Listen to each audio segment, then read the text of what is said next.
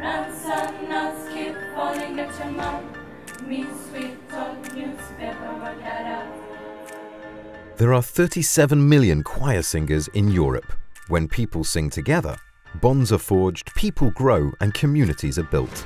This idea led choral societies from across Europe to join together in the Voice Project, the first ever large-scale choral music corporation project.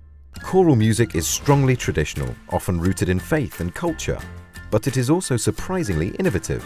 Research and experiments are happening all the time, all over Europe, at a local and national level. The Voice Project launched in 2012.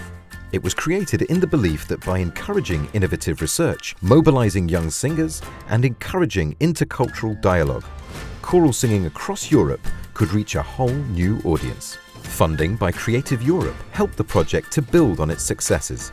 Over the next 3 years, the Voice Project worked with key partners to bring young singers from across Europe together and inspire them to collaborate. Activities range from festivals for amateurs and professionals to masterclasses and workshops. Scientific research programs and conferences also received funding. The project reached tens of thousands of people from 52 different countries in many ways. Audiences, participants, researchers, and volunteers all contributed to its success. Choral music events can be expensive and exclusive. European funding removed these barriers, bringing the art to a wider and younger audience. Music has always brought people together. Creative Europe is proud to help continue that tradition.